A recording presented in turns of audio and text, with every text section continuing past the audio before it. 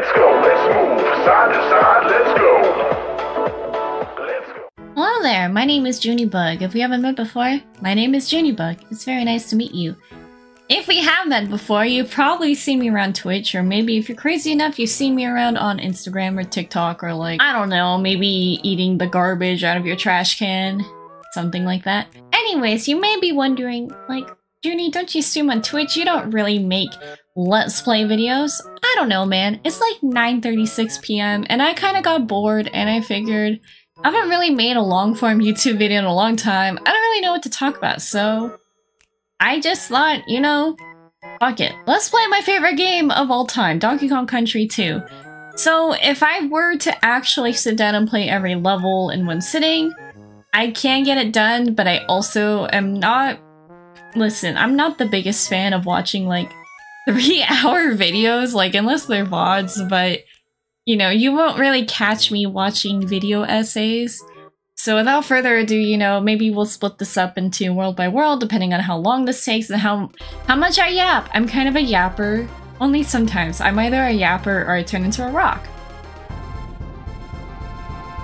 So hello, welcome. This is Donkey Kong Country 2. If you hear me like shift or make weird noises, this is just who I am as a person. But Donkey Kong Country 2 Diddy's Conquest, which for a long time I didn't even recognize the pun of it, of conquest, but tee-hee-hee, very funny. This is actually one of the few games that I have 102% a couple of times. Clearly not here, but in my free time as a child. I'm not a child. This shit takes way too long.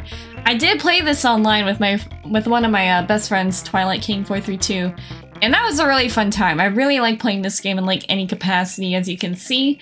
I just, you know, try to do casual playthroughs. I'm not a speedrunner by any means. This is the game that I would like to learn how to speedrun someday. I did do a race of this a long time ago, and I nearly like fumbled it, but I did win. And that was pretty cool and exciting. So it's like driving me nuts. I see like things going up on my OBS. My OBS has also been weird. Without further ado, hello, I am playing Donkey Kong Country 2 at 9:30 p.m. at night. My key light is blinding me, but that's because I don't know how to adjust it otherwise. So this is like one of the few levels that I practiced speedrunning back in the day, obviously. I don't really know how to do it much anymore, but this is like the tutorial level. It's really interesting because I was watching one of my friends, Nintendo Capri-san, he was streaming this game the other day. It's funny because I was trying to catch his Metroid Fusion stream, but he's so good at it and he's so fast that, that I kind of missed it by the end. So I missed it completely at the end. But he was playing a bunch of other SNES games, and I was so happy just to see this one. And, you know, because I love this. And it was really interesting to me because you learn that just, you know, everyone has different experiences with games and how they consume... with how they consume games. And for me, I don't really consider myself to be very good at video games, really, by any means. I feel like the older I get, I don't really have much dexterity, to be quite honest with you. However, I still, you know, I still enjoy him, clearly. This is one that is near and dear to my heart. But, you know, back off the yapping, I'm also like very interested because this is a game, I think it's hard, but because I've played this so many times, it's not the most... you know, it's not the most difficult game, but then I see people and they think this is a very difficult game. And it's really interesting to me because I'm not looking at them like, oh my gosh, how could you be bad at this game? It's so easy, because I know for me, I hate when people do that. I think that's really annoying because that's just invalidating someone else's experience and how they play games or what games they choose to play. Because for me, I know the game that I am envious about people being good at is Super Metroid and just Metroid games in general. Because I think the movement in Super Metroid and also knowing how to path and how to fight, it's not something I'm very good at. I think Super Metroid and as well as Yoshi's Island, I'm very envious that people are good at Yoshi's Island. I'm very envious of people who are good at those games, and I feel like I don't really have the time to learn properly. I just play very casually, and still fun and good enough for me, you know? My mom is very good at us. Not Super Metroid, at Yoshi's Island back in the day though, but this was our peanut butter and jam, you know? A lot of my motivation to get better at video games is, you know, if you are the youngest sibling, perhaps you relate, but... but I have two older siblings. I have a brother and a sister, and my brother was always, like, you know, we're all gamers in our family, but my brother was, like, always really good at games. I think he was, like, pro level at one of them at some point in his life. I don't really know. I don't really know what he was doing when when he was really into online PC gaming. I'm like, okay, see you around. See you later. Hope you do well. But my brother, man, he liked to make me cry and he liked to ridicule me and to make me feel like poo-poo. So a lot of my motivation to get better was to kind of just have my middle finger to him, I guess, in a way. To be like, yeah, you know, I can be good at games, whatever, you know, just because I'm little, just, you know, whatever. I guess even back then, as a kid, like, within my family, I never really felt like I was bad at games because as a girl, it wasn't really until I started meeting other kids that kind of became a big deal. And by meeting other kids, I was homeschooled. And when I was not homeschooled anymore, which was in the 6th grade, it's like, man, they're like, you're a girl who plays games? You must be doing it for male attention. I'm like, bro, I am 10 years old. I'm 10, 11 years old. I don't care, man. Like, I'm a kid. I don't care about getting a boyfriend as much as I, like, you know, it's like my little dream. I wasn't using gaming as a way to do that because clearly it never happened. And in fact, it didn't happen for 22 years. Because, man, dating's hard. Very, very strange. I don't get how people... I don't get how people... oh. I don't know why. I thought that was gonna fly away. So I'm sorry. I kind of forgot that was there. I've replayed this game a couple of times on stream. So...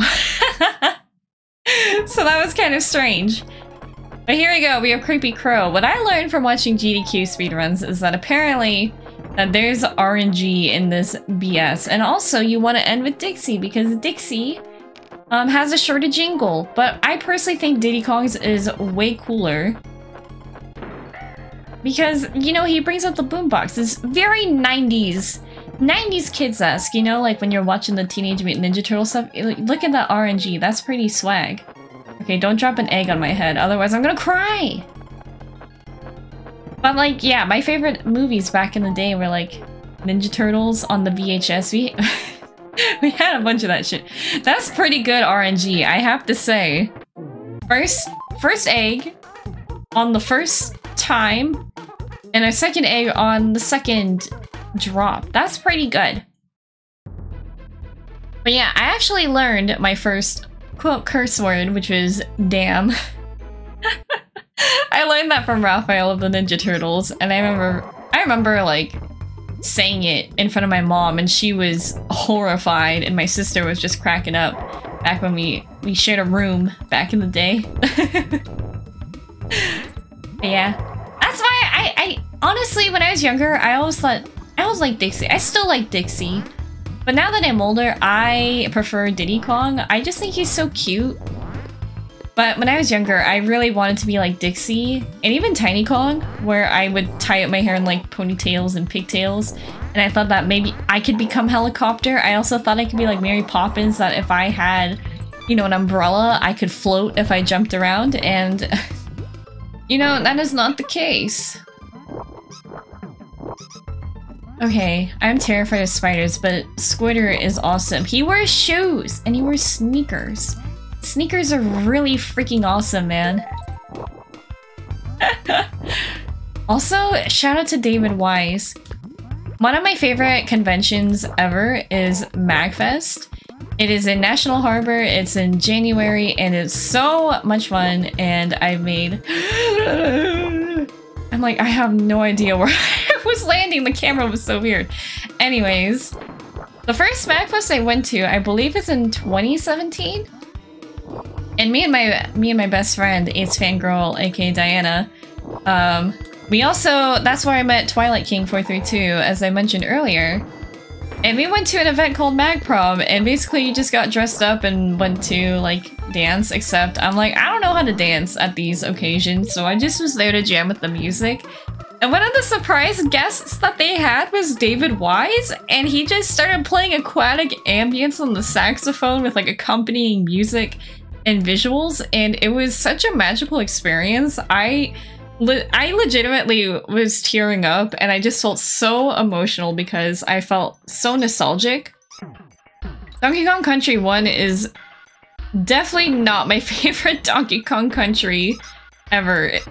Excuse me, it is a little bit jank, to be quite honest, and I feel like DKC2 just has so many quality of life things. I thought I landed right on top of them. Okay, fine. That is very unfortunate. I wonder if I can land that way. I mean, to be quite honest, I think I'll be okay without Diddy. We'll see. In before Diddy dies. But I feel like DKC2 takes what was good about the first game, just makes this so much better. Like, I feel like all the level designs are just really fun and creative, and I feel like I never get tired of, you know, discovering all the secrets again. The graphics are absolutely beautiful considering that this is a SNES game. I heard that they hand-painted the sprites. Don't quote me on that because I'm not quite sure. And then they digitized them to be sprites, and I just think that is so amazing. I love that so much, and this music, again, David Wise is amazing. Ooh, I was gonna say that's kind of awkward. I don't like throwing his Dixie. But everything, like, it just feels so lively, and it's a very interesting take because you go from being on DK Island onto, you know, the Creme Isles. Is that what it's called? I don't know. K. Rool, K. Rap, whatever his name is. King K. Rool. Dude, I hated K. Rool. I hated K. Rool in whatchamacallit, in Smash Brothers when he was introduced. I'm like, man, he feels so cheap. And he's also heavy and can do, like, he's a heavy fighter and can do so much damage. Like, I don't know, man. I guess that's what they do. But as a Zero Suit Samus player, I felt like I was landing so many hits on him, and I'm like, I can't kill this guy. He can just launch me with 2 hits. Girl, what's up with that? I don't get that. I can't, you know, I don't get that either, that it landed like that. I don't like those chomper guys, and I hate the little chomper red fish. Some days, though, I think about getting into Smash once again. I used to be really into Smash growing up. One of my childhood dreams, as cringy as it sounds, was to, oh my god. I got so greedy with my swimming. One of my childhood dreams was to become a Smash Brothers professional player. I don't know why, as a kid, I felt like, yeah, I can do it. Oh my gosh. What the fuck is going on? That was such a mess! Oh my gosh, I thought I was ponytailing and then maybe the DK barrel canceled it. I don't know. But yeah, my dream was to be a professional Smash Brothers player because I thought, how cool would it be if I could be like an awesome Smash Brothers player? Like, you know, be a female Smash Brothers player. I guess at that time I didn't really see too many, and to this day I don't really follow like professional Smash too much. I've always been more into watching Marvel vs. Capcom 3 professionally. That was my favorite fighting game to watch. It was so fun. But then, I don't know, I got into a Smash League because I really just wanted to challenge myself. I needed to, like, find other people I could play with because a lot of my friends that I played with IRL, you know, they played it very casually, and that's fine, but like, I needed people that were sweaty, you know? Like, you need to find sweat lords. And I say that, like, not to be, like, mean about it, but that's just how it is. You need people that are in the grind, and these people are as sweaty as me. But I just realized, like, it wasn't really worth the trouble. It's very stressful to try to be good at something, like, on a competitive level, in my opinion. Like, I feel like it's very rewarding because I do have, like, a competitive itch sometimes. That's why I play, like, League of Legends. Like, it kind of itches that scratch for me, you know? There's a time to relax and there's a time to, like, you know, be competitive, and League is kind of both. Anywho's, this level is kind of whack, I'm not gonna lie. But also, like, I just had a lot of bad experiences in the Smash community. Just, you know, I went to one live tournament in my college because I really wanted to make, like, Smash friends, and I really wanted to challenge myself because I did win, like, a college dorm tournament. Like, and when I say a dorm tournament, it was really a social in my college dorms for Smash 4. And I was really trying my best to win, and I did. There were 2 tournaments, and I don't remember where I placed in the first one, but in the second one I ended up coming in first, and it was kind of nuts. Like, I don't know. I like this. It sounds so high school, and it sounds fake as hell. Girl, I know. But people, like, knew about me. Like, they actually they actually heard about me around college campus. And I had, like, probably 3 or 4 people walk up to me, like, in the dorms or in the cafeteria, saying, like, oh my gosh, I heard you're that girl that won a Smash tournament. And I was so shocked. And a few of them that won were a few of them that approached me were girls. And they just, you know, they said, like, oh, that's really cool to see that, like, a girl, you know, won, you know? And even girls that I met at the tournament, they were so nice and they were so lovely. And I hate this Beetle boy because you know, if you know, you know. And like, you know, what am I doing? Girl, what are you doing? When I met them, a lot of them were, you know, we kind of just banded together, and a lot of them just said, like, yeah, you know, we really love online gaming, but we just feel really, like, anxious due to, like, bad experiences we've had, and we just don't feel comfortable. And, you know, when they saw that I was, like, winning, they were just, like, cheering me on, and, like, it, you know, just, it kind of felt meaningful, you know? It's like, I'm not perfect representation of all women in the Smash community, of course, but it's like, you know, I know how it feels to be underestimated, to, you know, I don't know, man. I'm just yapping. But I just know how it feels to feel, like, afraid. And I want to show, like, people, like, hey, if you really put your mind to something, you can do it too, you know? But anyways, when I went to this other tournament, this was, like, a few years later, and I was, like, really nervous. I was, like, terrified because I have social anxiety. And when I saw the people, I was the only girl there, and, like, that's like fine, but I was just like, oh my gosh, like, I'm just, like, intimidated as hell, you know? And and within, like, the first few minutes of me entering the premise, I just, like, had 3 guys surround me, and they're like, hey, how's it going? Like, and it was kind of in a flirtatious manner, and I just felt, like, a little bit scared because they kind of just, like, tailed me around the whole event the whole time.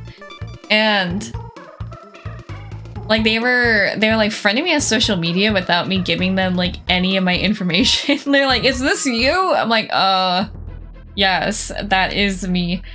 And yeah, I felt like some of my experiences in the Smash community were, like, I don't know. It was just a weird time. But, you know, I don't mean to be, like, a hater on the Smash community, but that was the reason why I did not want to be professional, and I'm like, you know, I'm just gonna enjoy this casually and stuff. And then also, because I won the Smash tournament, people went around like, oh, Junie is the best at Smash, and it was also terrifying because the first semester, the Smash tournament stuff happened my second semester, but the first semester, I lived in, like, I lived in really crappy dorms. Like, there were rats, cockroaches, and flooding from the plumbing from the bathrooms. It was disgusting. And because it was also very small, like, we didn't have much to do, we would just, like, hang out with each other. And that was really fun. It was a very fun social aspect. And some of the guys on our floor, they had, like, consoles, and they were like, oh, hey, we heard you like video games. Like, do you want to play? And I just saw they were playing a shooter game. I'm not really into shooters, and I was just like, haha, tell me when you play Street Fighter. And they said, okay, we'll let you know. And I thought, oh, crap. You mean they actually have Street Fighter? And, you know, then they texted me out of the blue one day. They're like, hey, we're setting up Street Fighter 4. You want to play? And I said, yeah. And I was just like... I felt like my knees were kind of shaking a little bit, and I figured, I'm like, God, I am so terrible at online Street Fighter 4. You know, I'm like, there's just simply no way that this is going to happen. And I guess, you know, getting beat up online in Street Fighter 4 paid off, because I ended up winning a lot, and it was really funny because there were a couple of girls that were like, alright, we're gonna cheer for you, Junie, and I felt like, yeah, awesome. And then when I started winning, I started streaking. They like gave me a look and were like, you're not the underdog. Like we thought you were the underdog and you just were not. And I was like, man, that makes me sad. But then later on, I guess, you know, I lived in a small dorm. It went around pretty quickly. Oh shoot. And I come home, I was like hanging out with this guy that I had a crush on at the time. I come back and I just see a guy waiting by like the door to the stairwell. And he's like, hey, are you Judy? And I'm like, yes. And, you know, he's just holding his fight stick and he's like, I heard that you're really good at Street Fighter, Marvel vs. Capcom 3. And I'm like, oh, girl. Please. And I thought, this man has a fight stick. What chance do I have? I have no hope of doing this, you know? Like, there's just no way. And then I ended up beating him. I'm like, wow, I'm just a controller scrub. Because I thought people with fight sticks, I'm like, oh, if you have a fight stick, that means that you're just... that just means that you're better at the game. I don't know what I was doing with that cannonball, Jesus. Because, I don't know, I just, in my mind, I'm like, oh, if you have a fight stick, like, you've unlocked all the secrets to being a good fighting game player. Like, you just know more. And I was like, wow, someone on controller won. This is actually incredible. And we became friends after, and he invited me to hang out. He's like, hey, wanna play Marvel in my room? And we did. And I also... I won so many times that I think I nearly ruined our friendship. So that was a little bit disappointing, but we've been still friends for a long time. And I still think about him. I hope that he's doing well in the world. He's very, very cool. I really enjoyed hanging out with him the time that we did, and I enjoyed hanging out with his friends as well. So, if you're out there and you somehow watch this, and you're like, what the hell, this girl became a VTuber. Hi! It's nice to see you! But yeah, I think, you know, I'm gonna stop there. And maybe we'll pick up Barrel Bayou next time. So, thank you so much for hanging out and chilling out with me for however long this was. Thank you for listening to my story. If you want to see more, please leave a comment and tell me that you like this, like, chatting LP series. Is this an LP? Am I a Let's Player? Sheesh. And also, don't forget to leave a like, because it really does help, believe it or not. And, like, subscribe for more. And if you want to catch me live, like, where I'm most active is my Twitch, so twitch.tv/Juniebug. I'd love to see you there. I'm playing, like, through the Kingdom Hearts series at the moment, but I also play, like, a bunch of Nintendo games and just, like, whatever I want. I'm also very thirsty for the husbandos and waifus, and I also do a podcast once a month, so I'd love to see you over there. But thank you so much for watching. I hope you have a good night. Love you, care you. Good night!